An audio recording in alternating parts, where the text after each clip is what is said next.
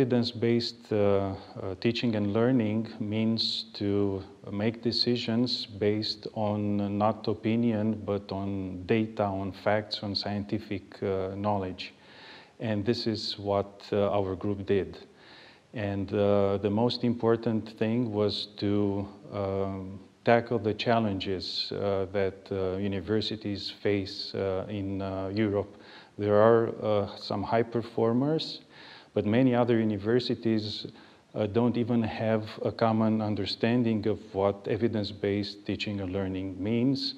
They don't have action plans to implement, and they don't evaluate what they do at the level of other universities. So what this group tried to do was to bring up some recommendations to help universities address this problem.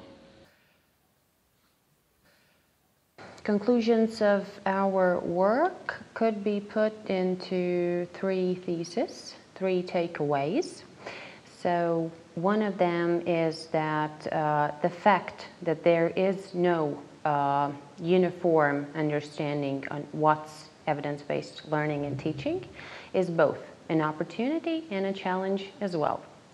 And the second thing is actually every individual and every institution as a whole has to invest into building the culture of evidence-based learning and teaching in higher education. And the third one is, I'll put it very short, start now, stop never, because those things which are relevant today might be different and for sure will be different tomorrow.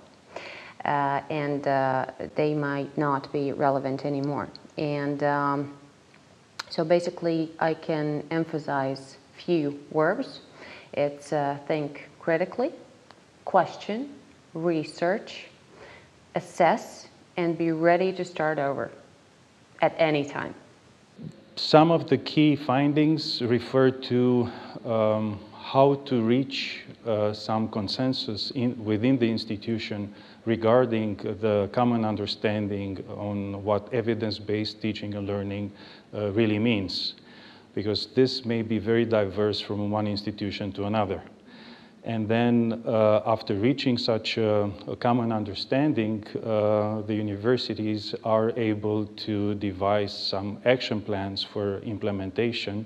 And that action plan should have in mind an institutional level, faculty level, department level, and also from a different perspective, you can go from a study program to a discipline and even down to some class meeting. At each level, you can gather data, and that data can then be used for better and more effective teaching. The center I work in, the Center for Educational Growth at Rīga Stradiņš University, is a very important facilitator in teaching and learning. Therefore, all the discussions took part in the Thematic Peer Group about big hows and big whys of evidence-based learning and teaching were very important and actually gave an important impulse for opening the discussion involving all the stakeholders, students, academics, internal and external support staff, and as well as employers, of course, administratives, etc. And the small research we did during our work in our home universities on see how are we doing in evidence-based learning and teaching actually gave us an opportunity to face the pedagogical practice from a different perspective. And it was a great pleasure to be able to give suggestions to other universities as well as to receive some valuable points in return. Ovidius University of Constanta has only recent experience with evidence-based teaching and learning, so it has a lot to work to catch up. And being part of this thematic peer group has been very useful for us, particularly as we were able to understand what the challenges are and then what we need to do to address those challenges. First of all, the managerial team is willing to commit to evidence-based teaching approach. So in the next strategic plan, we will have that written there very clearly. And based on that, we will have then objectives, activities, responsibilities, deadlines to implement the plan at all levels, at institution, faculty, and departments.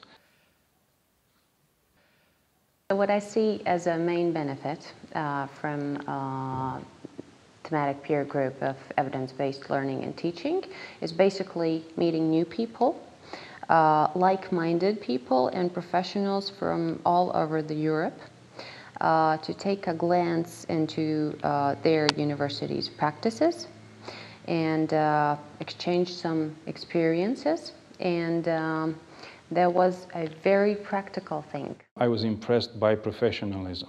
I'm very grateful to a European University Association for gathering such a group of knowledgeable people in the field. Second, I would think, is everything is about sharing. These people got together and, as I said before, shared this good practice. They also shared failures, and there's a lot to learn from partially successful projects. So we learn from what we do well, we learn from what we don't do that well, and this is very important. And third,